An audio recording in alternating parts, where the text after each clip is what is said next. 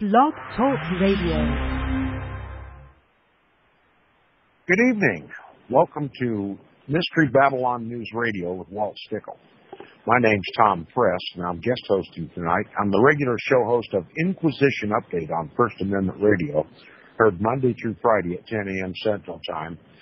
And I'm here to continue our study on a series entitled The Jesuits' Diabolical Foundations of the New World Order.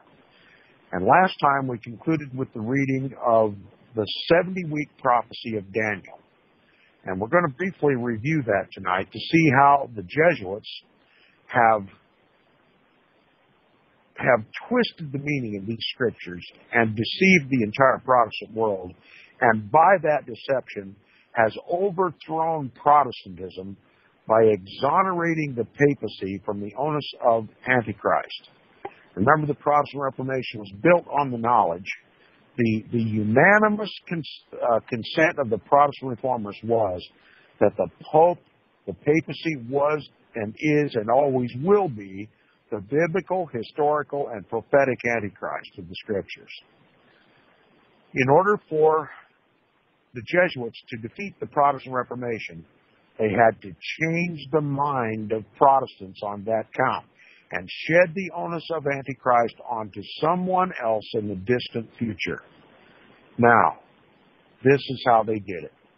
Daniel chapter 9, verse 24, God, through the angel Gabriel, gives Daniel a prophecy.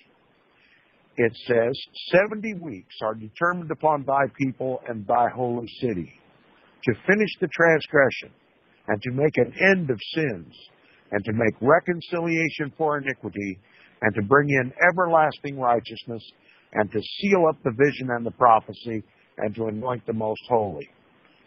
All right, 70 weeks, a 490-year period. Now, we're going to see as we continue in this prophecy that this 70-week period of time is divided into three parts. The first part of the prophecy, it concerns 7 weeks of time, or 49 years. The second division is broken down into 62 weeks, or 434 years, making a total of 69 weeks, or 483 years. Remember, the prophecy is for 70 weeks, so there's 1 week remaining. That is the ministry of Messiah. 1 week. From his baptism until the stoning of Stephen. Remember, the prophecy is concerning Jerusalem and the Jews. So this prophecy isn't concluded until the nation of Israel formally rejects Jesus as their Messiah. That is what took place at the time of the stoning of Stephen.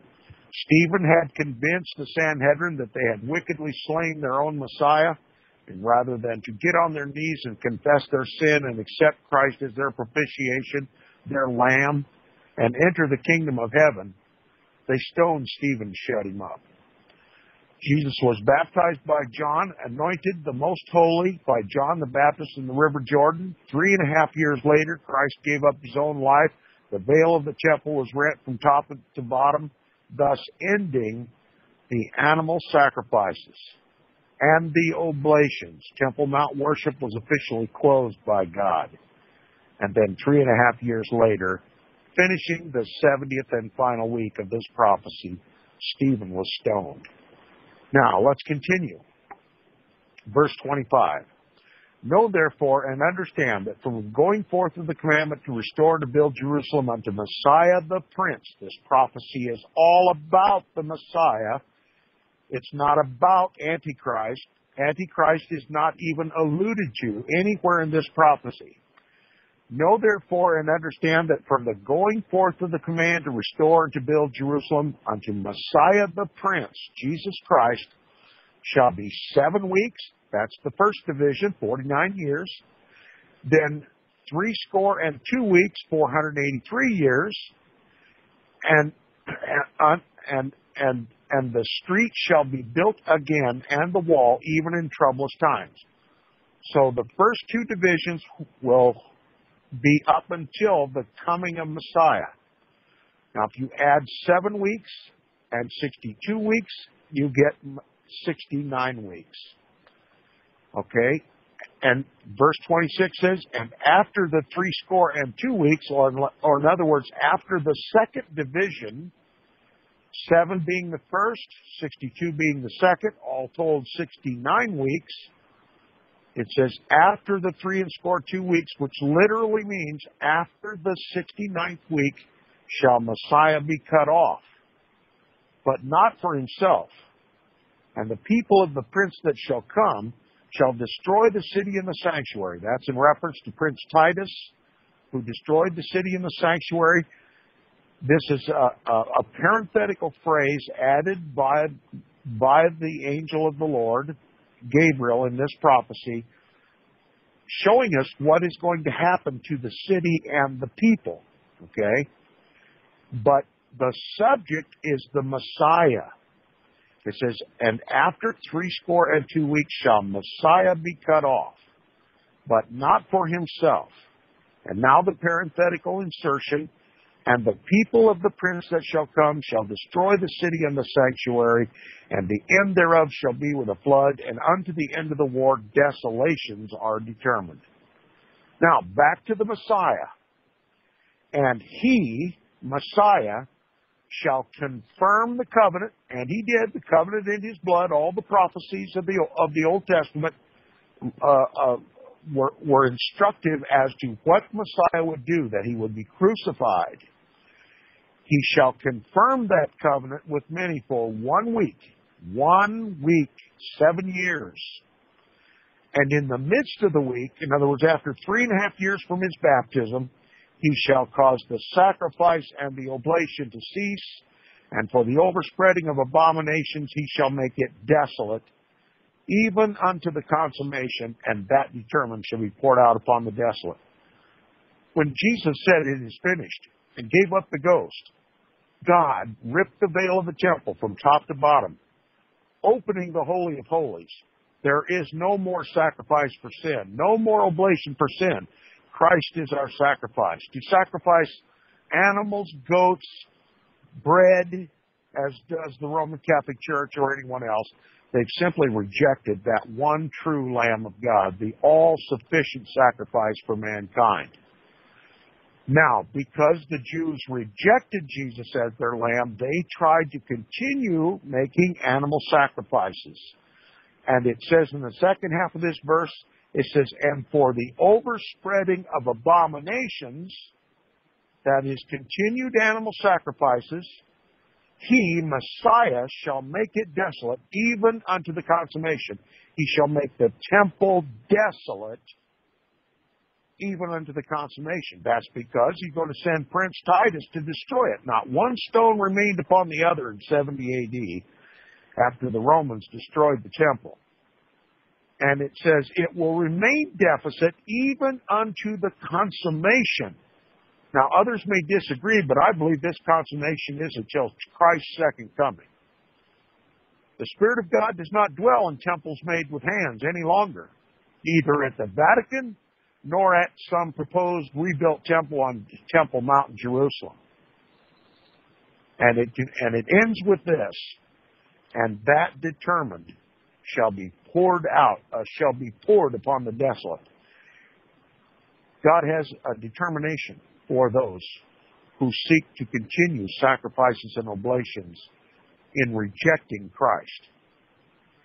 He's going to make their temples desolate. In other words, he's not going to dwell in those temples. He's not going to honor their sacrifices and oblations. And he has a recompense for those. And it has been those who continue to make these animal sacrifices, and it's already been determined, and it will be poured out upon those who are desolate in spirit. In other words, they are the temples of the living God, but the Spirit of God does not dwell in them. In other words, they profess to be Christians, but Christ is not there. There is a special punishment determined for those who are empty vessels, those who say they are Jews and are not, those who say they are Christians and are not. Now, We've been told in all of our churches that there's a 7-week or the Daniel's 70th week, a 7-year period of time after the Jews have been restored to their land, after Israel has become a nation, after they build a Temple Mount, after they begin animal sacrifices, or when they're ready to start animal sacrifices, some Antichrist figure will come and make a covenant with the Jews, allowing them to begin animal sacrifices once again. And then in the midst of the term of that 7-year contract, allowing the Jews to commit abominations, he's going to renege on the treaty. That's what I was taught in my Baptist church. That's what I believed for 50 years of my life. And then God opened my eyes to the true identity of the He spoken of in Daniel chapter 9, verse 27. It is not Antichrist in the future. It is Christ. 2,000 years ago, He perfectly and completely fulfilled that prophecy.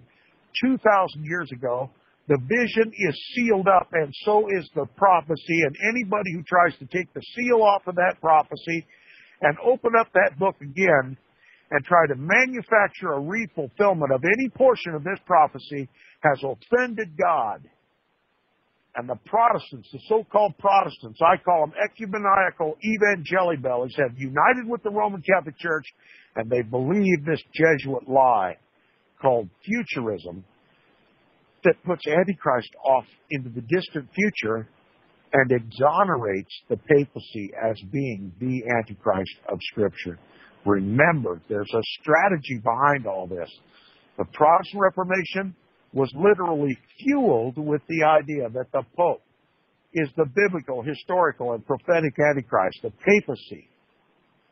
That is true. But if they could make all of Protestantism believe that Antichrist doesn't come until the last 7-year period of time in this so-called phony futurist 70th week of Daniel,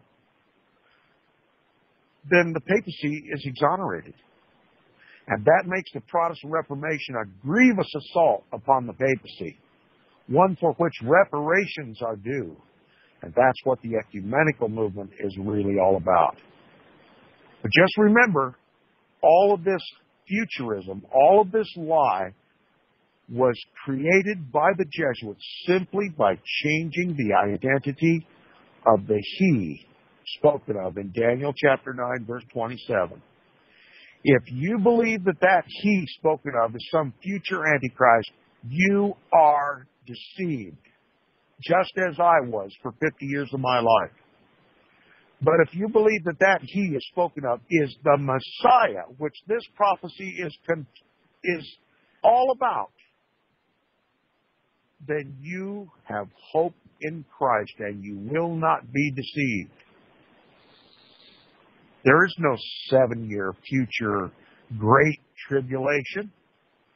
There's going to be tribulation for God's people in every generation, and history makes this more clear than I can even express to you in the short period of time that I have tonight. But now, to put a period on this, I'm going to show you the mechanics through which the Jesuits changed the identity of the He in Daniel chapter 9, verse 27, from Christ to Antichrist to deceive the whole world. This little booklet is relatively new to my understanding and possession.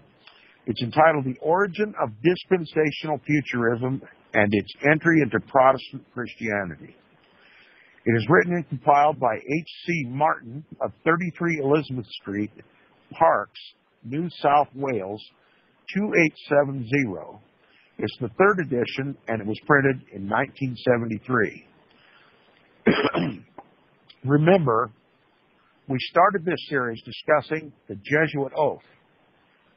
And now we're going to show you a little Jesuit history to prove that they are true to their oath, that their very reason for existence is to destroy the Protestant Reformation and everything that arose as a result of the Protestant Reformation.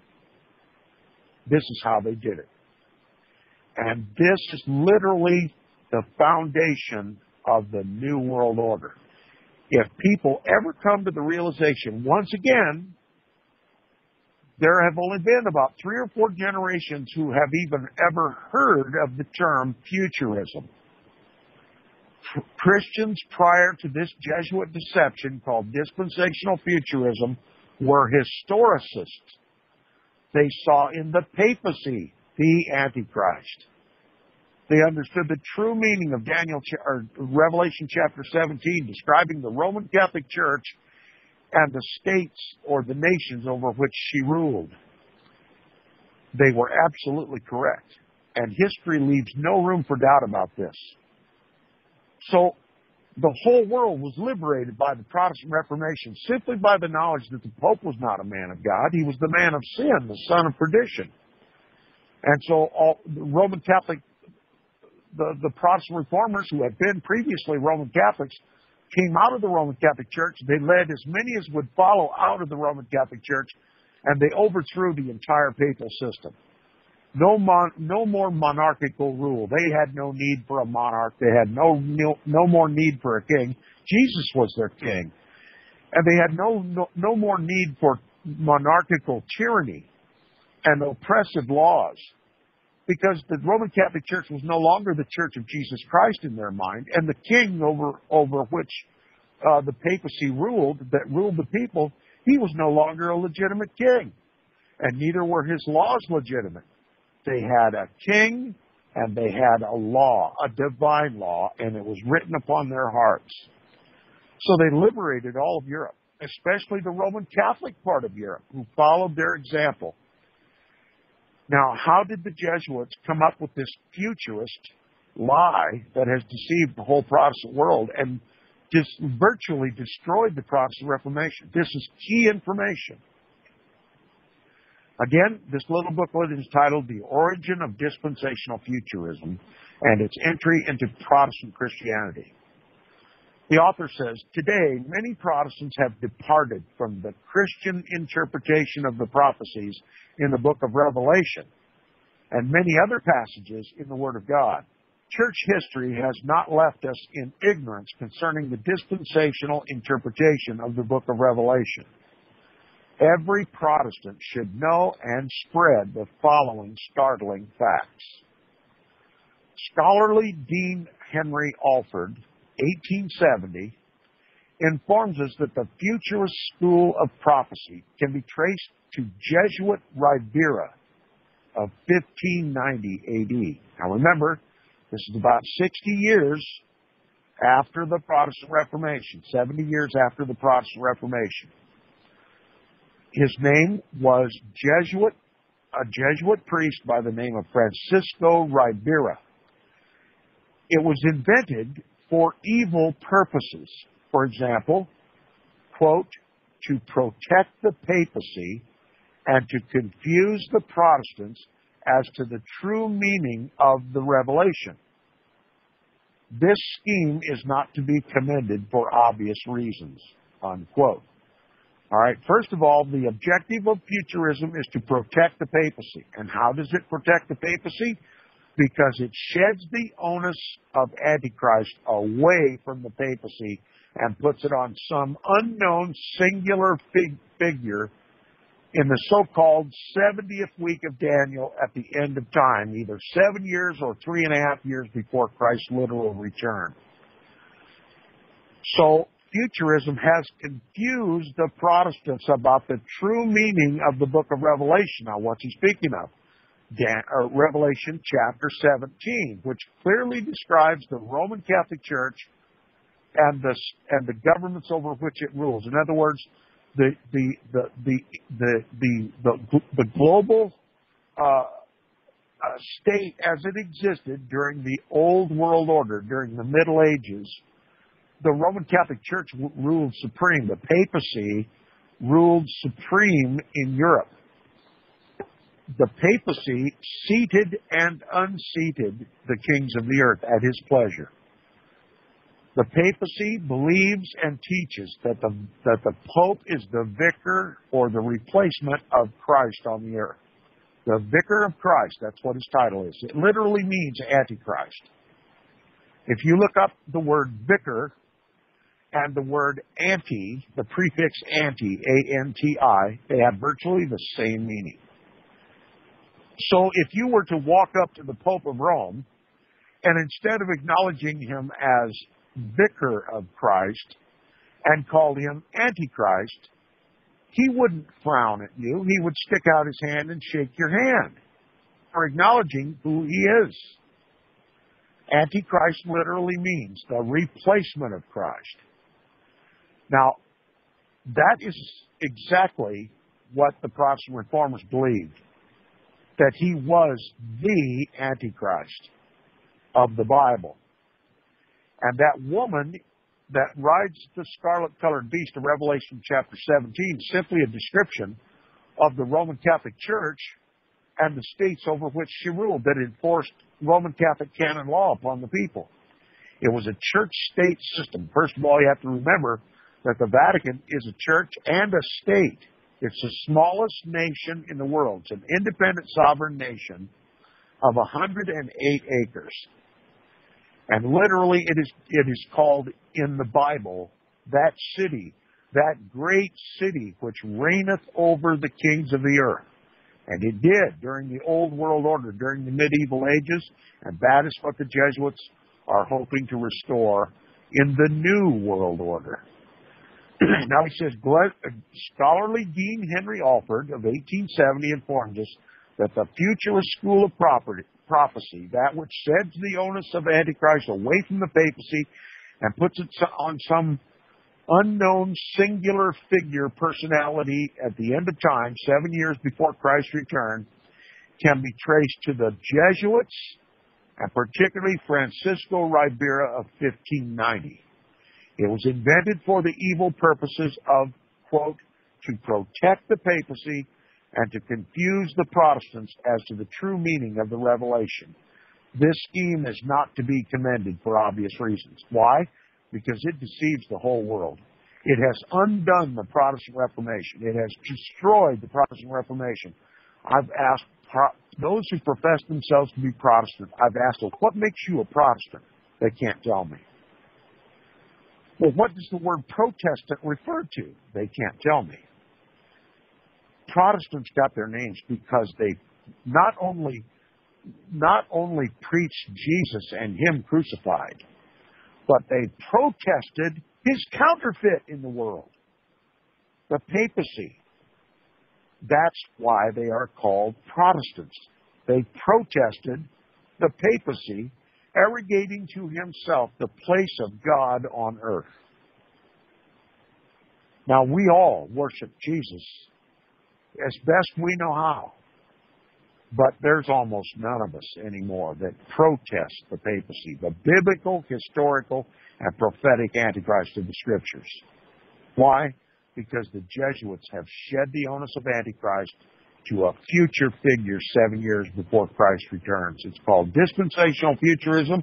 It is the greatest lie since the Garden of Eden. Now, the book continues. It says, the great reformers opened up Revelation chapter 17 and 18 to all of Europe and showed the people the great whore and the scarlet women of the disaster and with disastrous results to the papacy. Okay, this is what led to the Protestant Reformation. They understood Revelation 17 and 18 referred directly to the papacy of the Roman Catholic Church state, and they rebelled. They protested, and this had disastrous results for the papacy because the Protestant Reformation spread like wildfire. It liberated all of Europe. Nobody bowed their knee to the Pope anymore, as a general rule. And also the kings that the Pope put over them, the tyrants, they overthrew them, and they replaced those tyrants with their own selected kings. The people picked their leaders, and they wrote their own constitutions and laws. Even Roman Catholic countries did this. Those nations that continued to regard the papacy as the head of the Roman Catholic Church, they would no longer tolerate his temporal power. They would no longer have him to be king over them. So they followed the example of the Protestant Reformers, at least in that respect. Now he continues, he says, in the book of Revelation, God foretold, exposed, and denounced the works and doctrine of the great apostate church system, which would rise out of and succeed the wreckage of the pagan Roman Empire. This apostate system was papal Rome. Okay? The Vatican, the papacy, and the kings over which the Pope ruled.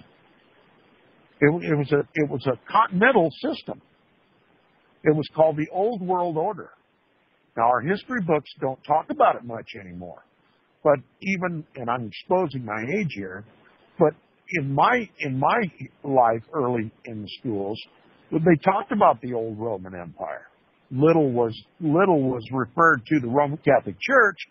Well, certainly I had some concept of what the old world order was about.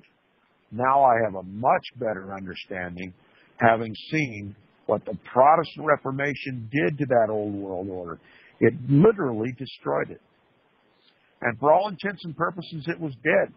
The papal power was rejected by most of Europe. And the United States was founded on Protestant principles, that the people are the power in the country, and that there's a separation of church and state. Render unto Caesar that which is Caesar's, render unto God that which is God's. So they separated church and state in response to Christ's teaching. That is a Protestant idea, and the Vatican literally hates it and will not rest until church and state are once again united, when the woman is seated once again upon the scarlet-colored beast, as was in the old world order. He said the Roman world had been ruled by paganism. Now, this is before the Holy Roman Empire, before the creation of the Roman Catholic Church and the papacy. It says the Roman world had been ruled by paganism until the 4th or 5th century A.D., but now a change was destined to come to pass. This newfound power, being clearly symbolized in the book of Revelation as a religious power by saying that it would be seen sitting in the temple of God. That is to say, in the church itself, slaying the lives of men and nations and ruling with great power from a self-appointed pinnacle which it had set up.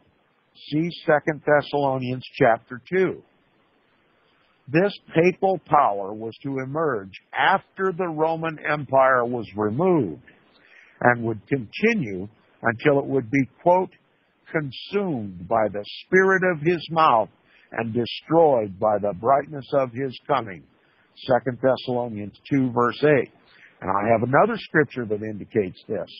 Paul, in speaking to these Thessalonians, said, he who now letteth will let until he be taken out of the way, and then that man of sin shall be revealed. Now, Paul was writing in a letter that he feared would fall into Roman hands, so he spoke cryptically. But he also reminded them of the scripture. Don't you remember when I was with you, I told you these things? And Paul is simply saying that I spoke specifically about this restrainer, and we know who was ruling at the time of Paul's ministry to the Thessalonians. It was the pagan Roman Empire.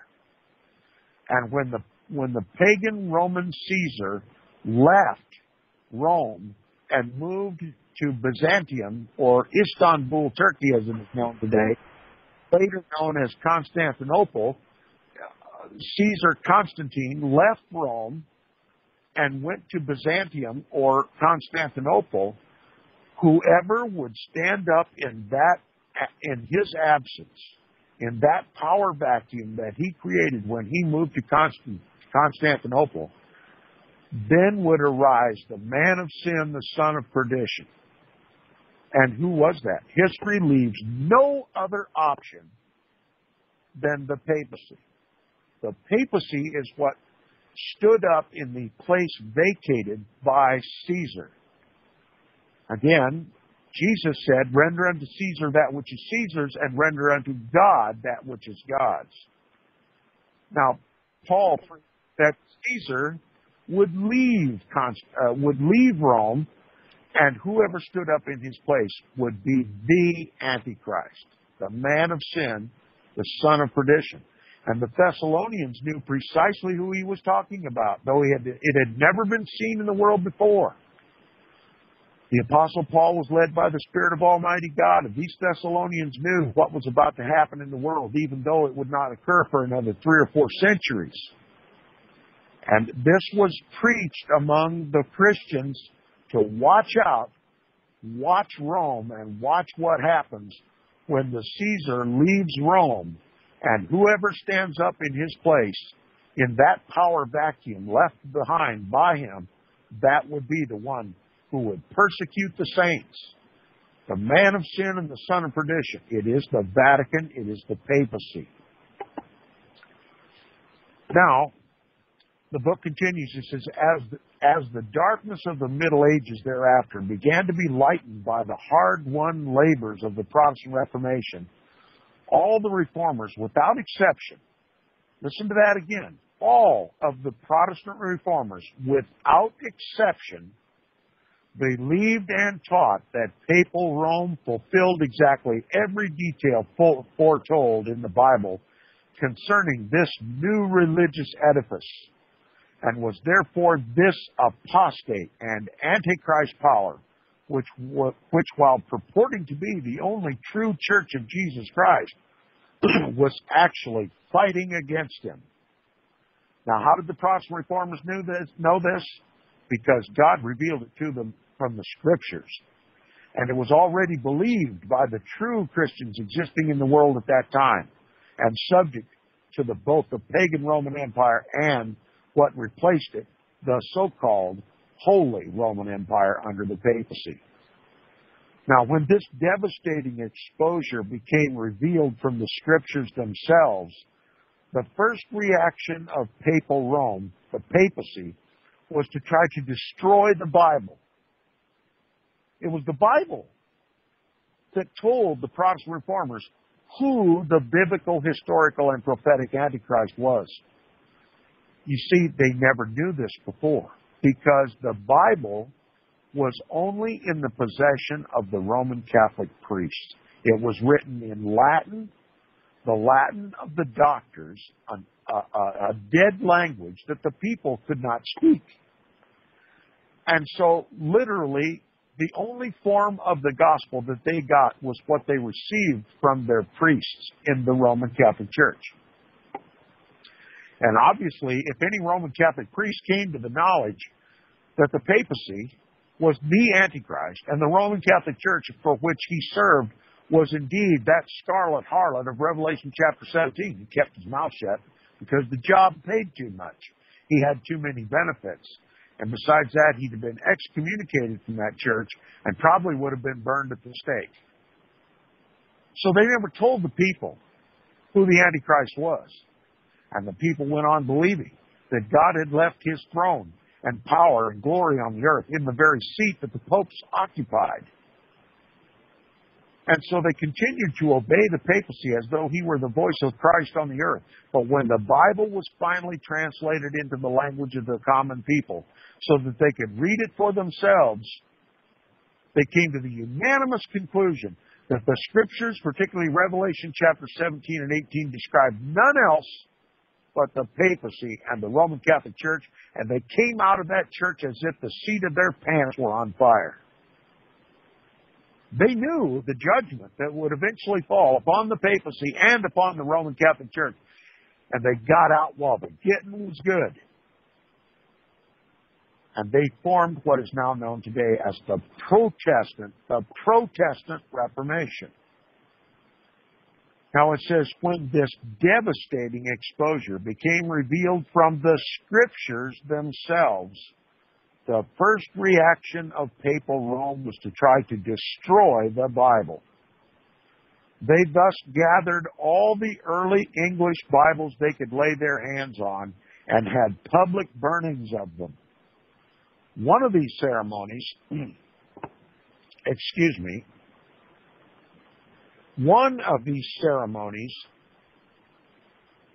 I've lost my place here. It says one of these ceremonies was conducted by Bishop Tunstall in AD 1530 at Paul's Cross, London, when William Tyndale's English translation of the New Testament was burnt publicly. However, when this endeavor eventually proved fruitless, in other words, burning Bibles became fruitless because the Protestants were printing them so fast, Rome couldn't burn them fast enough.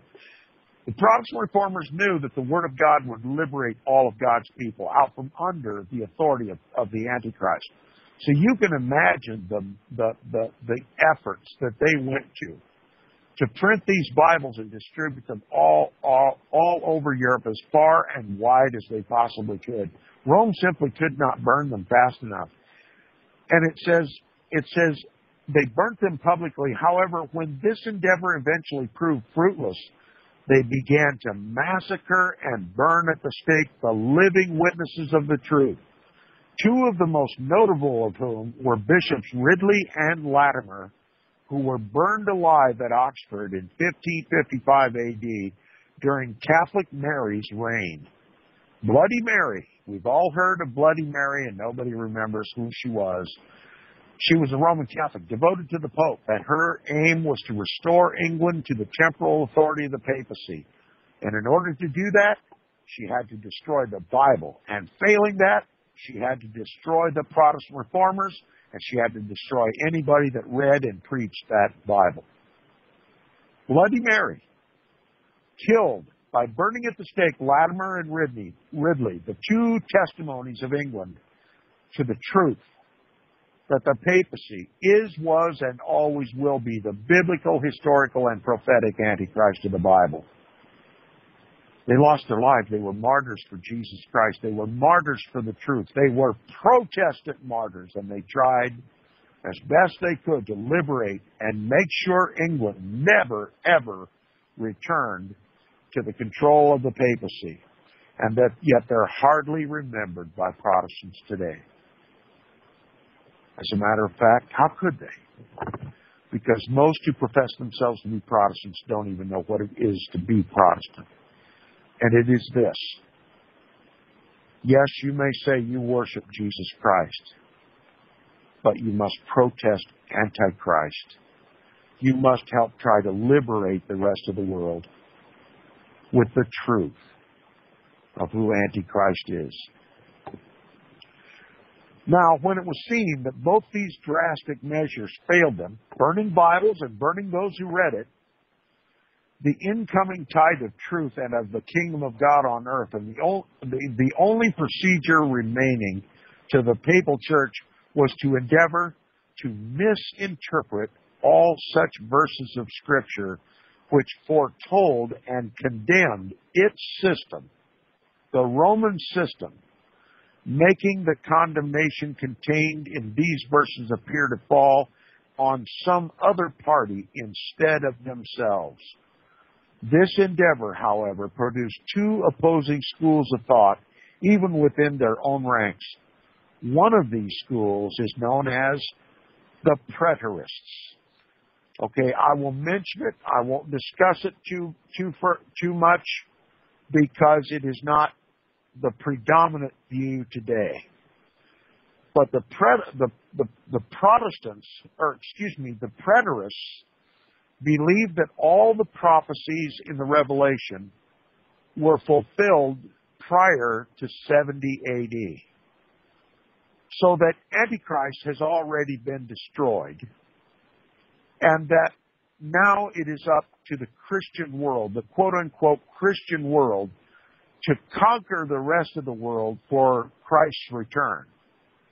And literally, Christ cannot, in their minds, Christ cannot return until the whole world is converted to Christianity. That is the preterist belief, that Antichrist was in the long distant past prior to the rise of the papacy, and that literally the papacy is, to them, the very seat of Christ on the earth, and that they must do whatever the papacy says to do to conquer the rest of the world, to make them Catholic, or to make them quote-unquote Christian, when it's not Christianity at all. Now, not many people anymore believe in preterism. So now we'll talk about the focus of this book, the futurists. They are the majority, the vast majority of professing Christians today are futurists.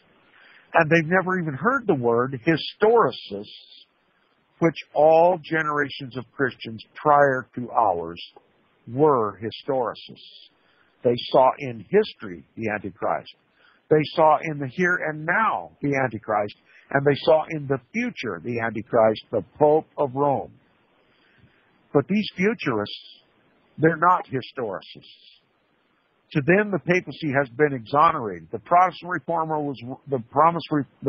reformers were wrong, and that now the Antichrist is some unknown figure that won't arrive on the world scene until 7 years or 3.5 years before Christ's return. And they're really kind of indifferent about the papacy, but nonetheless, they have in their belief that Antichrist hasn't arisen in the world yet and won't until 7 years before Christ returns. They have to believe that the Protestant reformers were wrong, that the papacy was not Antichrist, was not the Antichrist of the Bible. And that laid the foundation for what we know today as the ecumenical movement, the unification of all the world's religions under one ecclesiastical head, one spiritual head, the priest of priests, okay, the Lord of lords, the Pope of Rome. And the New World Order acknowledges now that the world acknowledges that the Pope is the Lord of lords, and they want to make him the King of kings too. So that's what the New World Order is. It is built on the lie called futurism that exonerates the papacy and sheds the onus of Antichrist away from him onto someone off in the distant future. That's how the Jesuits destroyed the Protestant Reformation. And few Protestants can even acknowledge that the Jesuits even damaged the Protestant Reformation because they don't know what the Protestant Reformation was about. It was about a protest to see the biblical, historical, and prophetic Antichrist. And now, being deceived about who Antichrist is, they don't want to liberate anybody from the papacy anymore. They want to restore the old world order. And they call it the New World Order. Again, the name of this series is The Jesuits' Diabolical Foundations of the New World Order. The diabolical Jesuit foundations of the New World Order is futurism and ecumenism, the two biggest Christian buzzwords of today. And literally, the whole world is deceived. The whole Christian world is deceived. Now, we've just about run out of time. We've just begun our discussion about futurists. We'll return to this subject next Wednesday on the program. Again, my name's Tom Fress, host of Inquisition Update on FirstAmendmentRadio.com, heard Monday through Friday at 10 a.m. Central Time. And you're welcome to come and listen and return next time to Mystery Babylon News Radio with Walt Stickle for another edition of The Jesuits' Diabolical Foundations for the New World Order. I'll see you next time. Thanks for listening.